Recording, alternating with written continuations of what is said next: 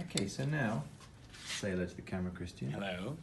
So now, this is the difference here is we've also got an osteotomy, but we're protecting it with a screw. You can see the screw over here.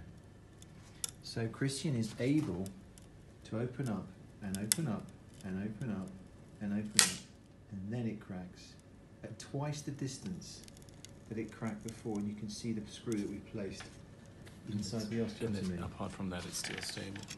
Across It still the is. hinge. It still is. So we still have some stability. It's just, he's opened it so much. This is still intact. So, Still stable. still stable.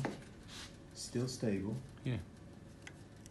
And we can't really, I don't think we can open that laminar spread anymore. No, this is done. It's to the very extent. I can medial lateralize that laminar spreader here to open it further. Let's do that. Here it goes off now. And now we finally go.